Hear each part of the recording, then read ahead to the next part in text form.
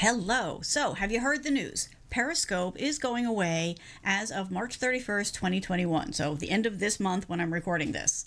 And the thing that you need to do is complete these 3 steps so that your audience isn't lost and wondering where you are, what happened to you, and what's going on. And that's what we're going to cover in this. And as a side effect of that, we're also going to be helping your business. So, hey, it's a win-win situation. We like those here. Let's get the show started.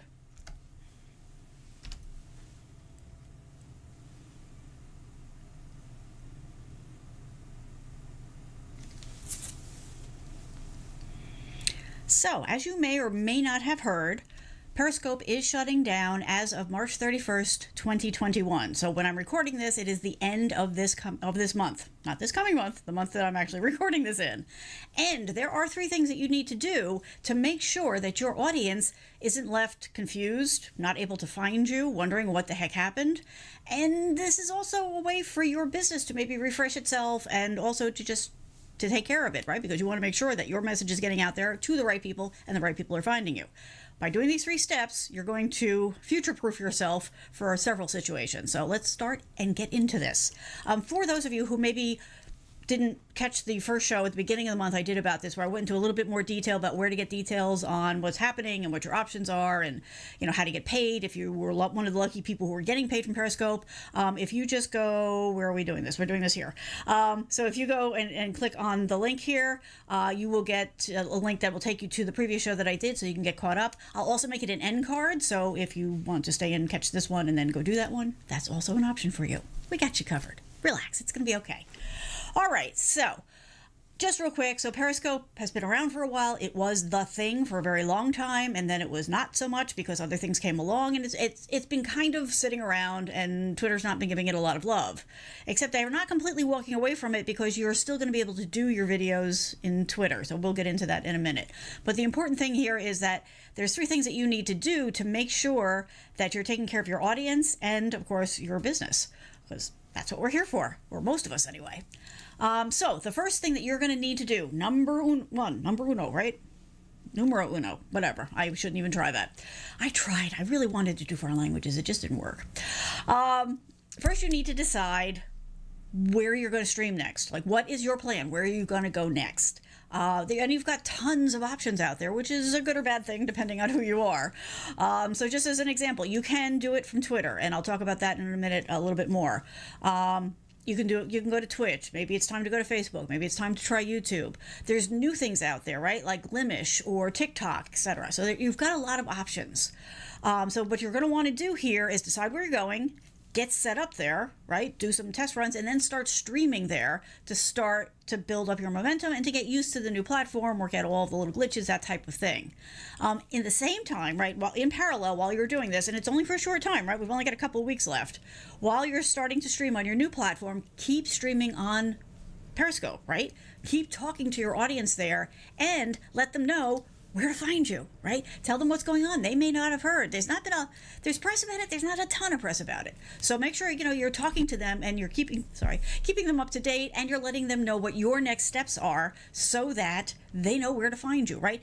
This is the kind of thing that you need to do the repetition on, because if you don't, people don't always hear it, right? You've got to catch them in that moment where they're focused enough and you're saying the right things and it's connecting in their brain, and even so it needs to be reinforced a couple of times. So that's why it's really important.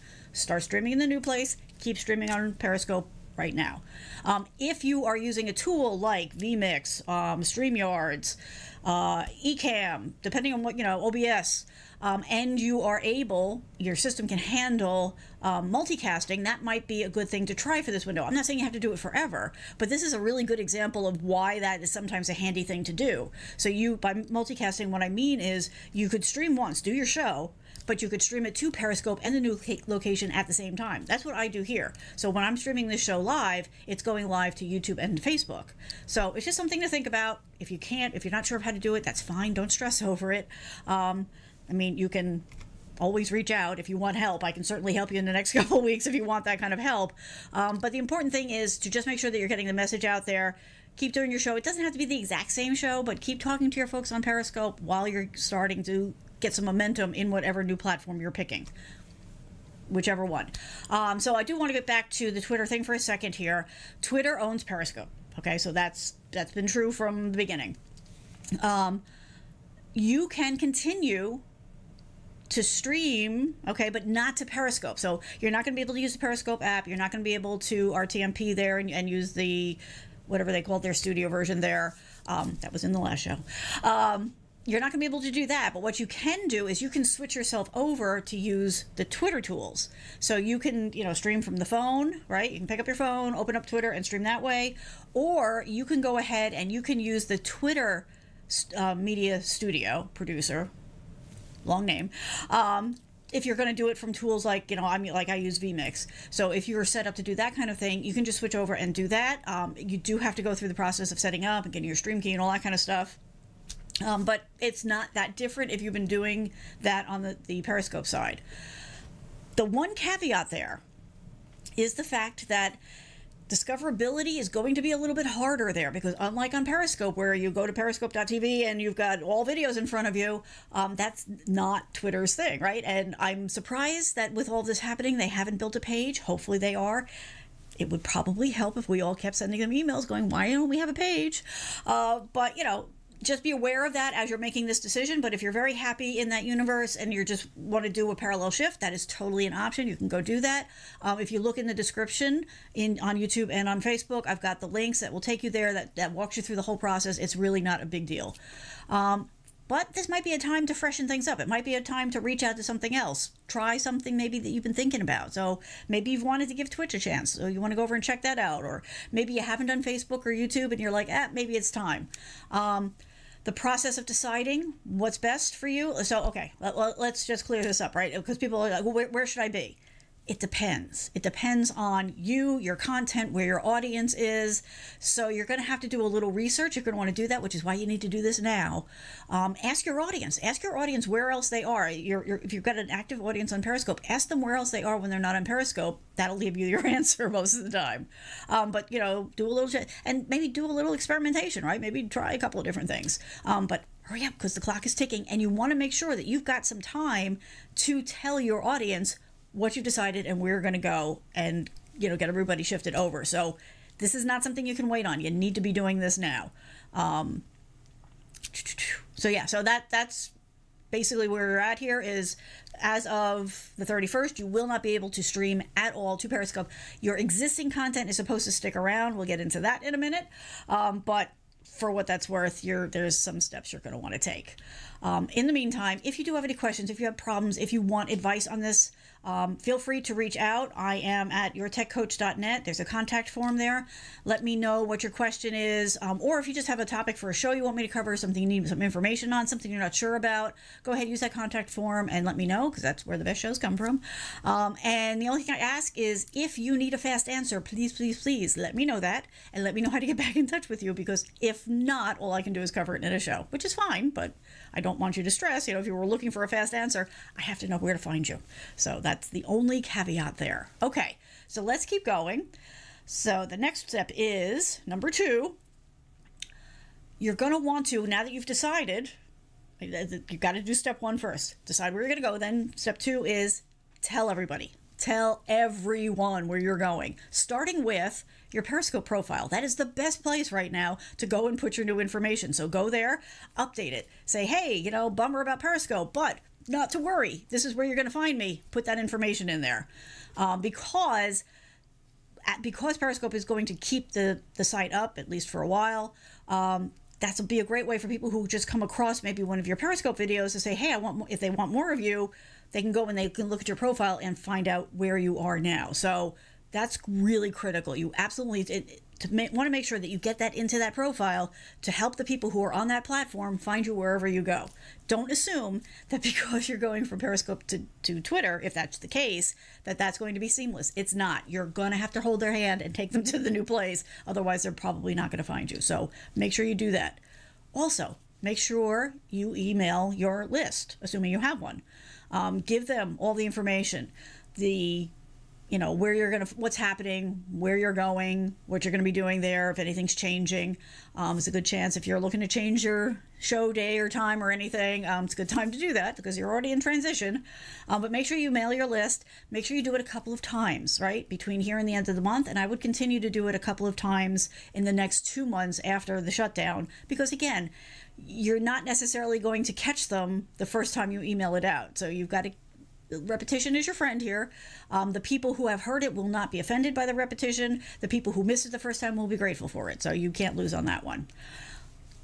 Social. Make sure you put the word out on your socials. If you're not using social, start using social. But again, let people know, what's going on, what you do if you're just getting into the social thing, and where they can find you. Don't be shy about this. Obviously you're not going to go around, shoving it down people's throat, but, work it into the rest of your content. Don't make that the only content you put out. That's never a good idea. But make sure that you weave it into the content and that you're doing it on a regular basis. Because again, early and often is key here, right? It takes multiple attempts before people actually hear the message, read the message, whatever the platform is. So that is number 2. That is a biggie.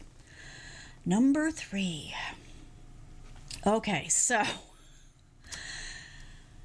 this is good and bad news. Well, all right, it's not bad news. It's just more painful news than I expected. So I told you in the previous one, which you can go and you can check out, that you can go, like what happened with Google Plus, for the folks who were around for that, you can download your information from Periscope. So I had some assumptions going into that, so I went through the process. You can ask for your information, which seems to be like, the analytics from, they always had pretty good analytics.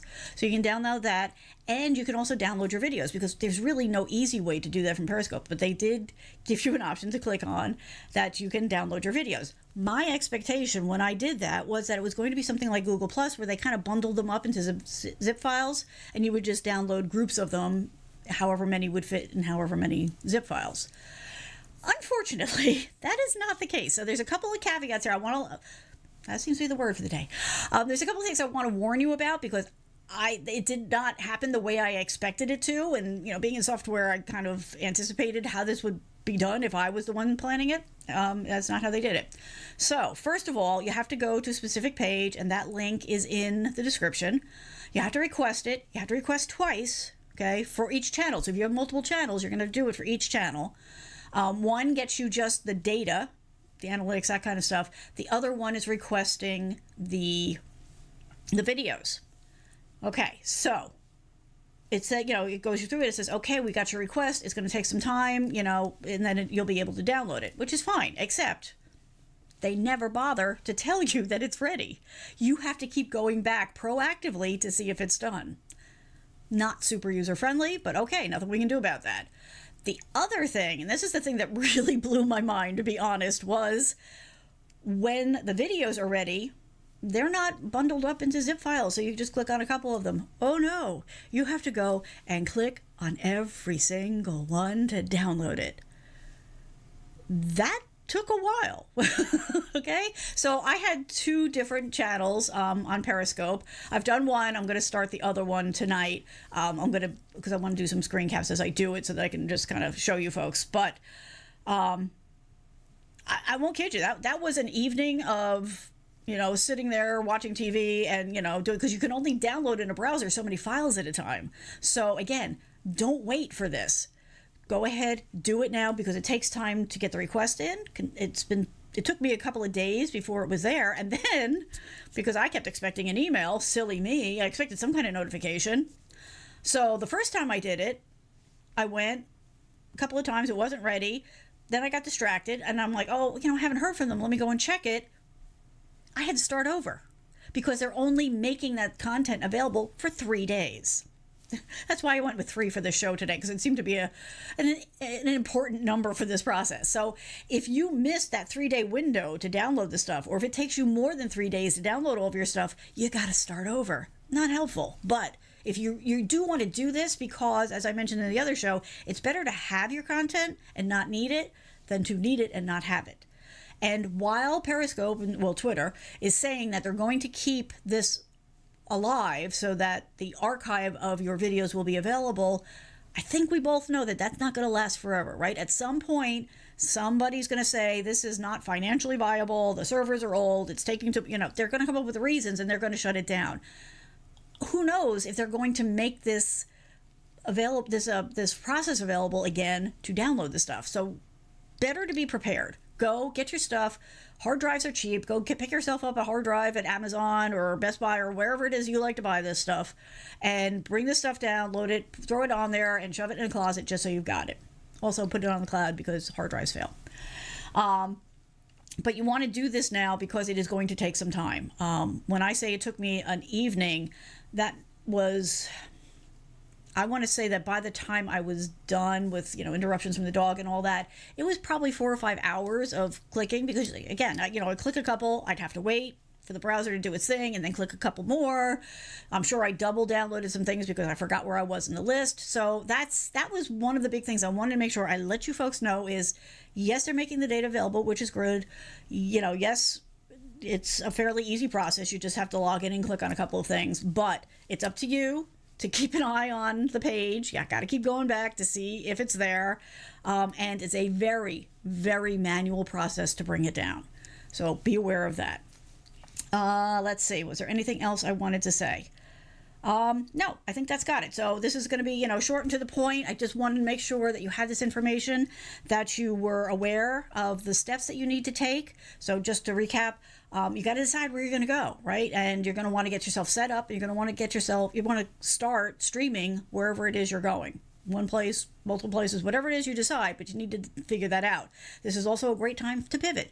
Hey, if you've been thinking about TikTok, maybe it's time to go try that. If you want to do Instagram TV, maybe it's time to try that. Or maybe it's time to go to YouTube and Facebook and those kinds of things. Whatever is going to be right for you and your audience, that's where you need to go, but you need to start now. While you're doing that, keep going on to Periscope and let people know what's going on. Be transparent about it. Tell them what's going on. Share it with them. Ask for their opinions. But make sure you're doing that and make sure you're spreading the word about where it is that you're going to go so that they know. Make sure you tell your email list. Make sure you put it out on your social media. And then make sure you go through the process of getting your data down from Periscope so that you've got it. That's the encapsulated version. Like I said, I did a longer show on this, so you're more than welcome to check that out. That will be the end card at the end of this. It will take you right there if you want to get caught up on that. All right? Okay, folks, like I said before, if you have any questions, if you run into problems, I'm more than happy to help you out if I possibly can. I'll certainly give it my best try. Just go to yourtechcoach.net, fill out that contact form, and I'll get back to you just as soon as I can. All right? Okay, everybody, these things are going to happen. That's why I say always make sure you've got a one-page website out there because it's the only thing that you have complete control of because platforms come and go, and here we are again. So go do this. Get yourself ready. Make it an opportunity for yourself. And then, oh, Stacy. Hello, Stacy. Make it an opportunity, right? Maybe it's time to try something different. Maybe it's time to expand a little bit, but just make sure that you do it now because you don't want April to come, you're not being able to reach your audience on Periscope and losing all of that momentum that you have built up over all this time. So go do this thing. It's not a big hassle, but you do need to make a couple of quick decisions and then start getting the word out. All right? Thank you all so much. I hope you're having a good one. I'm here every Thursday at 8 p.m. I hope to see you next week. Bye.